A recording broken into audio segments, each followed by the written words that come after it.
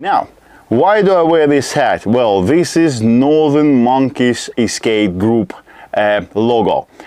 The guy who created this is my mate Lee Rad, and he's part of eSkate Freedom. He's part of Northern Monkeys.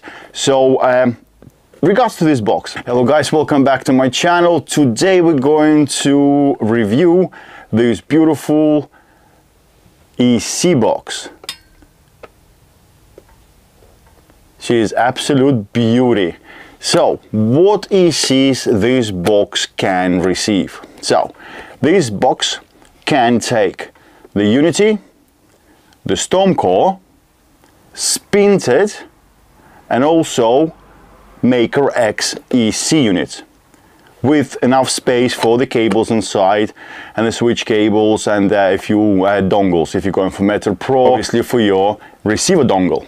I really do like people who just create stuff. Okay, so this box in front of you was fully designed and fully built by Rad, which is hats off straight away. People who do DIY got my full respect at all times. Now, actually, let me bring you a bit closer, show you the box a bit closer. There is the box. So the base of it is aluminium CNC'd out. It is quite thick. Let's measure this out. So the base itself is about 8 millimeters, which is quite good. So the heat will be drawn away from the ESC itself. After this ESC box will land on your deck, you will have space, as you can see, for your cables and also for some airflow. So this base gets cooled down a bit with air going through these fins right here.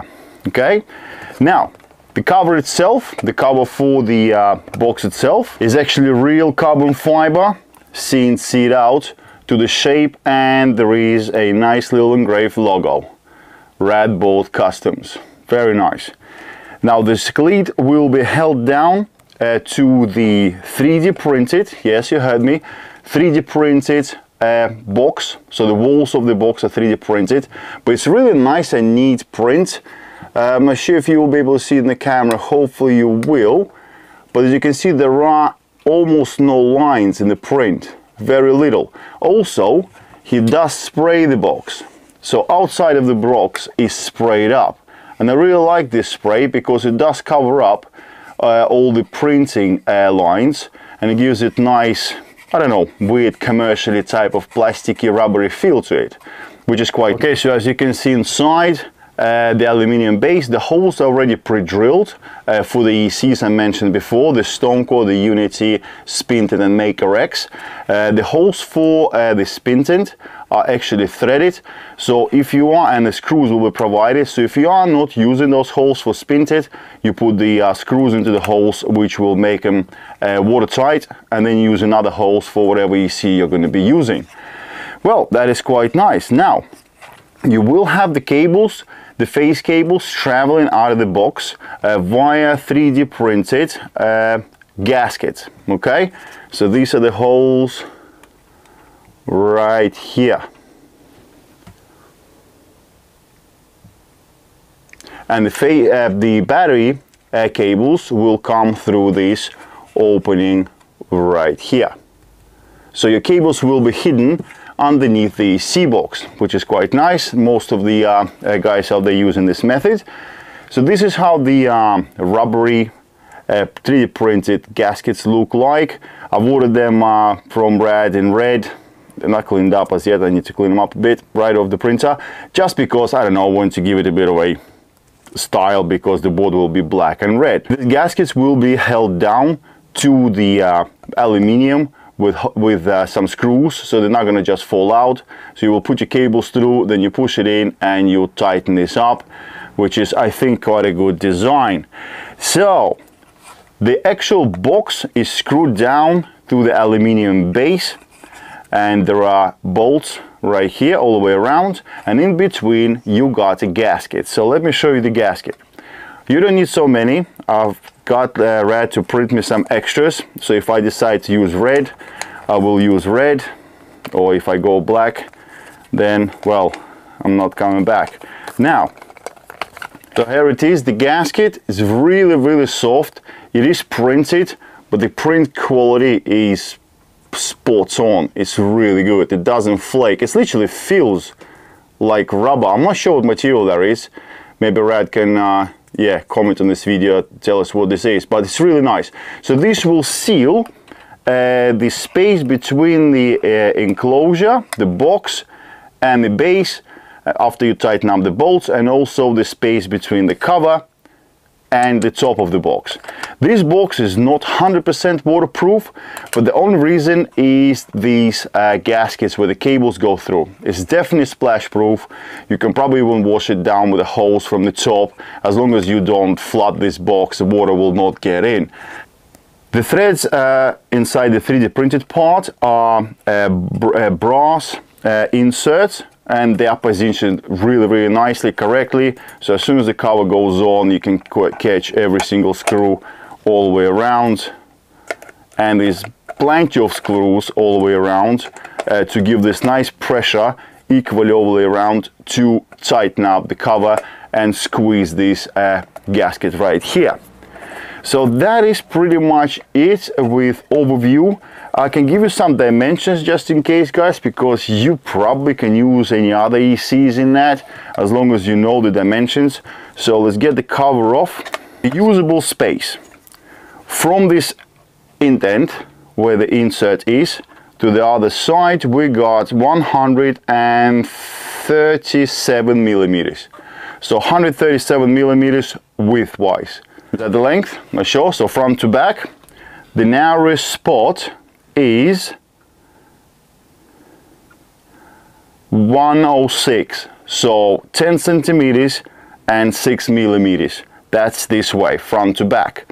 Now the depth wise, and I'm not including the aluminium or the cover, it's actual pure depth, the depth, that usable depth, let's say this way, 30,